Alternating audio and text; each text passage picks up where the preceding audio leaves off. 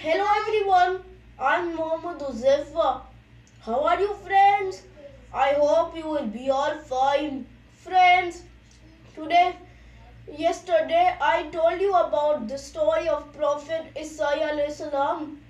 A long time at last after the death of Prophet Asalam, the people were now being led by Prophet Uzair. They loved him very much and followed his teachings essentially. Let's get started, but first, if you like to enjoy this video, give us like and share it with your friends. Press the bell icon, and if you haven't already, click the button below to subscribe our channel. Now listen carefully. Bismillahirrahmanirrahim. The story of Prophet Uzair. Prophet Uzair was a saint and a wise man. He lived after Prophet Sulaiman and before Prophet Zakaria. One day, as usual, the Prophet was going to visit his farm on his donkey. By around noon, he came to a small town that was ruined a long time ago. All that he could see was the collapsed buildings, dirty walls, and a lot of human bones. The Prophet had been traveling all morning and the sun was scorching hot now. So he decided to take a rest in that town. He got down from his donkey and sat under the tree. He was very hungry. So he took the figs and the grapes he had in his basket and started eating them. He sat there for some time and then he stood up to see around. He saw that the walls that still stood up were very old and shattered. He thought that they could fall down at any time. Allah subhanahu wa ta'ala heard what he had just said. He got angry and decided to show the Prophet his power. He sent the angel of death to Prophet Uzair. The angel of death took the Prophet's life as he had been told. The Prophet lay there lifeless for a long time. It is said that the Prophet lay dead for about 100 years. The Prophet's donkey died in the meantime. And lots of things changed during those 100 years. One day God decided to wake the Prophet from his death. He sent the angel of death again to the Prophet.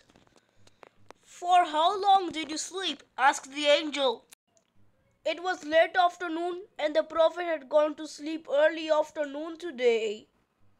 "I must have slept for a day or part of a day," he said as he was confused. "You remained asleep for 100 years, said the angel. The Prophet was shocked to hear that.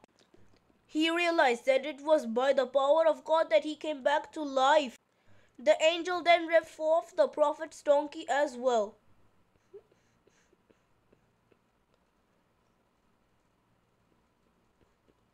The Prophet then started traveling back to his home.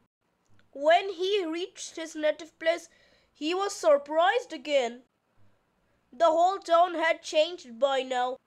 There were new shops, new streets, and he could not recognize any more. And when he reached his house, he could not recognize anybody there either. "I am Uzair," he told them again and again. But they shook their heads and told him that they don't know him. He then went to the crippled old woman sitting outside. He realized that she was blind as well. "Isn't that the house of Uzair?" he asked. "Yes, it is," she said. "But people have long forgotten about him. He was gone around 100 years ago." The Prophet realized that this was that old woman, actually his maid during those times. "I am Uzair," he told her. "Allah has taken my life, and now after 100 years, he has returned it to me." The old maid was able to recognize the voice, but she was not sure. So she told the Prophet, "Allah subhanahu wa ta'ala used to answer Uzair's prayer. If you are Prophet Uzair, then pray to Allah that I might see and prayed to see the book they thought was lost. The leaves of the book had rotten by now, and the book itself was crumbled. Prophet Uzair sat under the shade of a tree, surrounded by the children, to copy the book. He carefully copied the words from the script and made a new book. You know, my friends, Prophet Uzair died when he was 40 years old in Israel. And okay, friends, inshallah, I will see you again with another story for you. So please take care of yourself. Allah Hafiz.